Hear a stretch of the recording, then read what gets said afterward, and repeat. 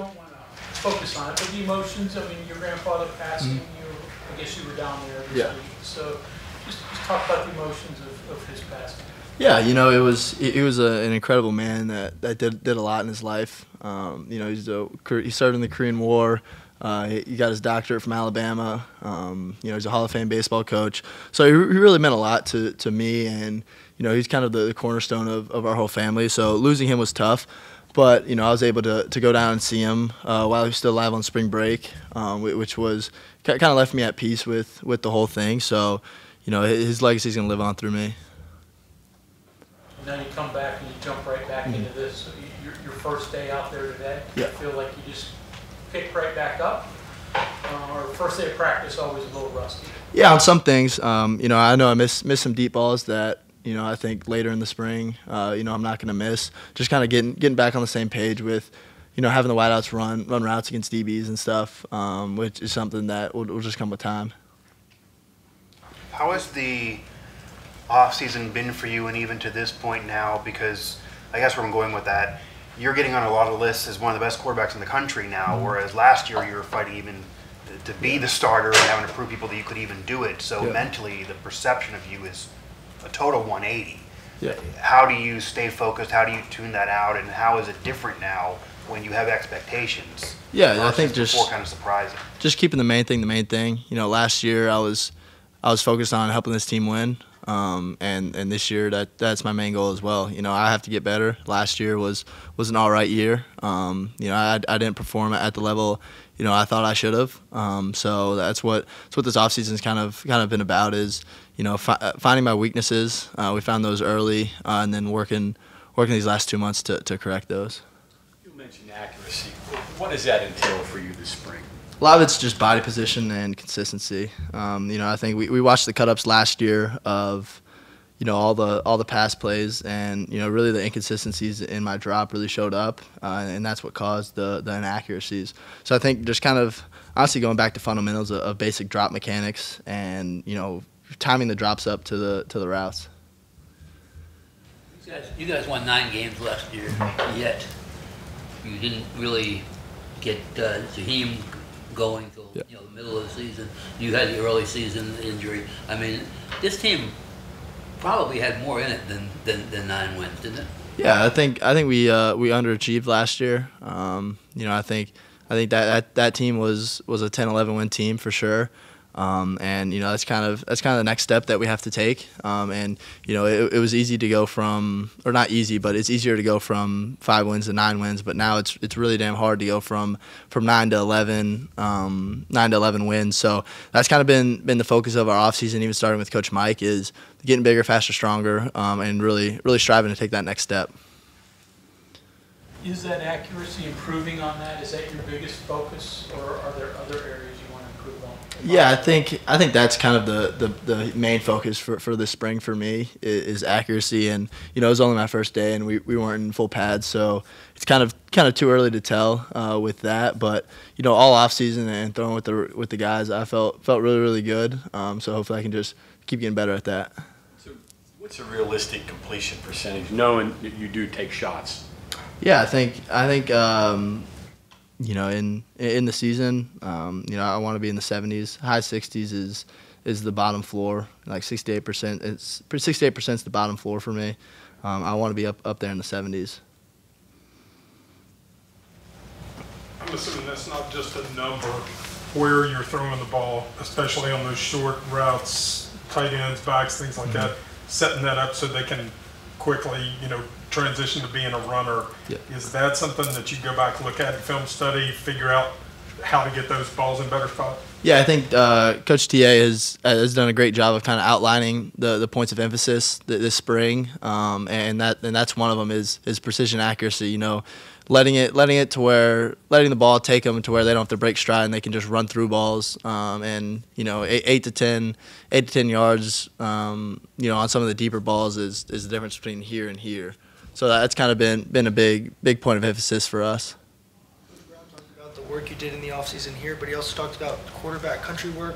What have they done for your game this offseason? Yeah, quarterback country is ran by a guy named David Morris. Me and him have been working since freshman year. And this offseason, we kind of, with Coach Brown, TA, Coach Morris, and myself, we kind of went all in on, focusing on the fundamentals, because he doesn't really teach schematics or stuff. He leaves that to the coaches in the building, but it's more so just fundamentals and, kind of going back to the basics of throwing. Good things about Jaden Bright. Anything in particular that stood out to you about him? What did you notice? Yeah, I think it kind of goes back to when he first got here in the winter. He's not really a really loud guy. He's kind of quiet, and he kind of just puts his head down and works. But I've been really impressed with him so far, and I think he's gonna do a lot to help us out this year. So with Zach and Doug gone, you're kind of the old guy on Yeah. the offense now. Is it a different feeling this year? Yeah, it's kind of weird being the old guy in the building. I'm probably one of the oldest ones, but it's all about leadership. Just because you're the oldest guy, you still have to show up and be that same guy every day. So age really doesn't factor in too much to that. Do you find yourself mentoring or just showing guys the ropes more now? Yeah, I think that's a lot of the game. I had guys like JT and Daggy who really helped me out a ton on preparation and kind of just knowing football. We were different players, but the basics of defensive game plans and stuff like that. So that's kind of been what I've been doing this offseason with Nico and Sean, is kind of helping them out, and anything that I learned the hard way, kind of try to teach them the easy way. You mentioned Tyler Allen. So your third position coach in 3 years. But what do you think, Tyler? Hard to adjust to another new position coach? No, Tyler's awesome, and even back at Troy, he was the guy that was showing me around. So our relationship goes way back. We're super comfortable working with each other, and it's been a great new addition to the room. Garrett, in addition to accuracy, Coach Brown did talk a lot about last year that there were times you need to be smarter, was a term that he used. Yeah. What does that mean to you, and how are you trying to work on being quote unquote smarter this year? Yeah, I think you can go back to, I think it was our first drive against Cincinnati. It was one of the first drives. And, I forced the ball to the left to Preston Fox, where, the kind of what I've been studying and stuff is, checking the ball down to Jaheim, letting him go, and then kicking the field goal after that, because I think it was third and 17 or something. It was a long shot, third down, but not really forcing the deep ball, but just taking what the defense gives you and checking the ball down and then getting away with points. Would you take us back to your relationship with Neil goes back to when you were 11 years old, something like that? 14, 15, something like that, yeah. What that has meant to you, and what he's how you guys have developed. Yeah, I think our relationship is special. I'm super comfortable with him. He has a great relationship with my whole family, which is huge for me. Yeah, he offered me, I think, sophomore year after the season. So I don't know how many years that is. I'm aging myself, but yeah, no, we have a great relationship, and I think that allows us to work well together. Football put up that video yesterday of you on Twitter, and I saw that you retweeted and stuff. But the fan base seemed to be really behind that, and they're rooting for you and that sort of thing. How does that feel for you? Yeah, it feels good. That's a special thing about this state and this university, is that you really have 1.8 behind you, and that's what I fell in love with as a junior in high school, and I'm still in love with it today. Noticed shorter hair. Any significance to the haircut there? Yeah, my mom. My mom. She lets me go wild child for the season, but when it's time to be professional and get back to work, she makes me cut it. So it's coming back, though. If anybody's worried, it's coming back. What do you think the cylinder of this team is this year? To get everyone back healthy and overall getting some key transfer pickups. What do you think the cylinder is? Yeah, I think it still is the offensive line. Wyatt Milam's the best left tackle in the country. Tomas is going to be one of the best left guards in the country. Brandon Yates played a ton of football. He's an unbelievable center. Jaquay Hubbard's played a lot of football. And Nick Malone is this is his dream. Morgantown kid playing for the university. So it still all starts with the boys up front. If we can't run the ball, if they can't pass protect, all the weapons that we have in the backfield or out wide really don't mean anything. You had great success throwing the ball deep last year. What is the secret behind, throwing explosive pass plays? Yeah, I think it all starts with, like I said, with the guys up front. If they keep me clean, that gives me the ability to push the ball downfield. And then I think our wide receivers, as the year went on, did an unbelievable job of making contested catches downfield, and really separating from the DB that the throws could hit. What do you see when you're looking out there? I mean, you're looking at the field and you know that you're going to go deep, but. Mm-hmm. Yeah, a lot of it's just like you just look at different field zones. If there's someone there, then you kind of work down the ladder. But every play is kind of independent on what I'm looking at. Did you see Dad's spring training game? He was in Arizona. Yeah, he's out there. Probably didn't, or No. did you on spring break?